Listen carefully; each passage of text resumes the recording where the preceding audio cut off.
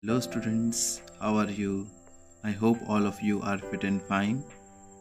Today we are going to discuss about the lesson solid, liquids and gases. This is chapter number 5 from your textbook and we will be discussing MCQs and question and answers from this particular chapter. So let us start. So starting with tick the correct answers, that is MCQs. The first question in that is which of the following is a physical change? And the options are melting of butter, rusting of iron, burning of paper, and D option is changing of wheat to bread. So physical change means what? Physical change means it is just merely a change in state of matter, and basically it is a reversible change.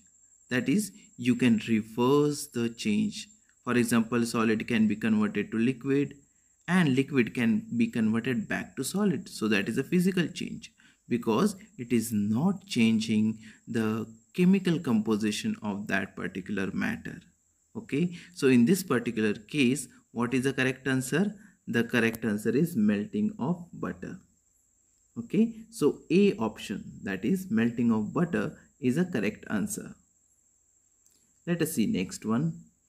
The next question is milk turning sour is the options are physical change, reversible change, chemical change, none of this. So what is the correct answer for this? Well, milk turning sour is a chemical change. So the correct answer is C, that is chemical change. Let us see next question. The third one, dash and salt are soluble in water. The options are sugar, chalk, sand, kerosene. Here, the question is quite easy. You will easily guess the correct answer. Okay, chalk, sand and kerosene never get dissolved in water. So what remains is sugar. So sugar is the correct answer. Let us see fourth question. Fourth question is, in ice, the water molecules are or can dash. The options are stuck together, very close to each other, move around freely, move very fast. So in case of ice, the molecules are stuck together because it is a solid, and being a solid, the molecules will be very close to each other. Do you agree with me? Okay. Well, let us see next question. The gas that bubbles out of an aerated drink is, the options are nitrogen, oxygen, hydrogen, carbon dioxide. So what is the correct answer? The gas that bubbles out of aerated drink is carbon dioxide. So carbon dioxide is the correct answer for this. Let us see next. This is a match the following. So in column A you will be finding matter is there, then molecule, gas, soluble in water, solid, liquid, and in column B there is has a definite shape and volume, has no definite shape but a definite volume. Then C option is sugar, D is attraction between molecule, E is the least, anything that takes up space and has weight, and F is smallest unit of substance.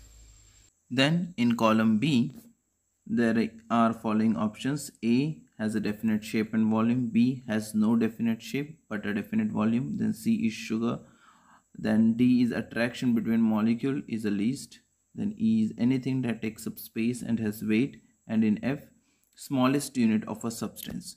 Now here students, remember that matter, okay, is anything that takes up space and weight. So E will be going with 1, that is matter goes with this, anything that takes up space and has weight. Okay, so this matches with 1. Then second, molecule, this is the smallest unit, right? So smallest unit of substance, so 2 matches with F, that is smallest unit of substance. Then gas, in gas it has the attraction between molecule is the least, so gas matches with D.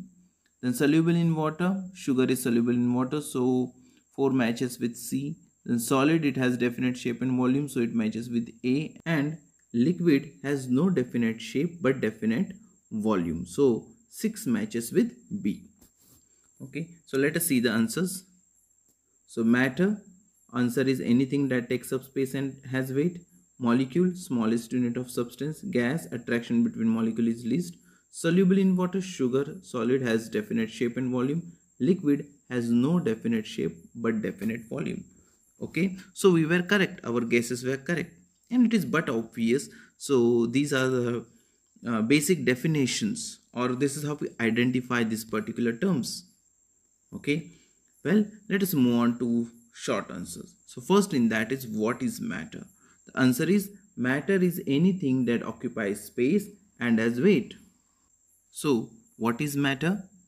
Matter is anything that occupies space and has weight. Okay, let us see second question. What are molecules? Well, molecule is the smallest unit of substance that has all the properties of that substance. I repeat, what is molecule? Molecule is the smallest unit of substance that has all the properties of that substance. Third question. What are molecules made up of? Well, molecules are made up of atoms. Very easy to answer. Fourth question. Name any two solids, two liquids and two gases that can dissolve in water. Well, among solids, the example can be sugar, salt. Among liquids, the example can be glycerin, alcohol. And among gases, the example can be oxygen, ammonia. So these are the examples of different states of matter that can dissolve in water.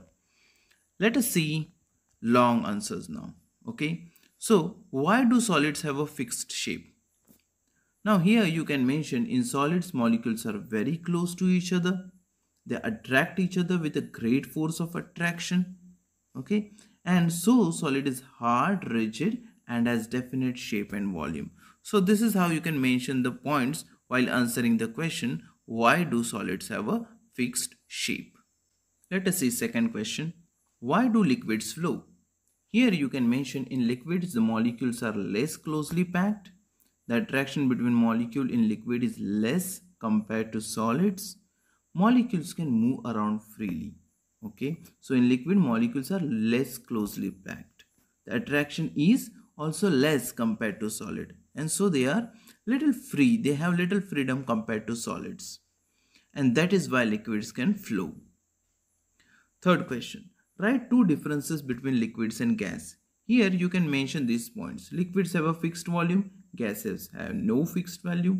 Then molecules in liquid move slower than molecules in gases, whereas molecules in gases move faster than those in liquids. Okay, so these 2 points you can mention in liquids and gases. Let us see fourth question. When do we say that liquids are miscible? Okay, liquids are miscible. Miscible means what? They get dissolved. Okay, so when liquid dissolve in water, they are called miscible. For example, alcohol. Alcohol is miscible in water. Why? Because it gets dissolved in water. Okay. Let us see fifth question. What is physical change? Give 2 examples. Here you can mention a physical change is a temporary change which can be reversed. In this change, there is only change in state of matter. The change is temporary and can be easily reversed. While answering this question, you can write down, a physical change is a temporary change which can be reversed. In this change, there is only change in state of matter. The change is temporary and can be easily reversed. Okay. And what examples you can mention? You can mention ice melting to water and water vapor condensing into liquid water. Okay. So these 2 examples you can mention. Well, let us move on to the next question. What is chemical change? So earlier we tried to answer what is physical change. Now we are going to answer what is chemical change. And also we are going to give 2 examples also. So here you can mention, in chemical change, heating or cooling results in permanent change. So there it is temporary. Here it is permanent change. So that is a major difference. The new substance is formed and we cannot get back to the old substance. So once the change happens, it happens. Okay, you cannot reverse it. Okay, examples you can mention, a piece of paper burnt into ashes. It is, you cannot convert ash back to paper, right? So this is a chemical change. Similarly, milk turning into curd. Okay, once milk has turned into curd, you cannot turn it back into milk. Okay, so this is also a chemical change. So these 2 examples are enough to give examples of chemical change. So students, having answered this question, we have finally arrived on to our last question for the day. The question is, give three characteristic features of a chemical change. Very easy to answer. Simply you have to write chemical changes are permanent, cannot be reversed, results in the formation of new substance. Only these three things you have to mention. Okay, so very easy to answer. Well, students, that was all from my side. Thanks for attending this session. I hope it will be helpful to you during exams. Well, so see you during next session with the new topic. Until then, take care. Bye bye.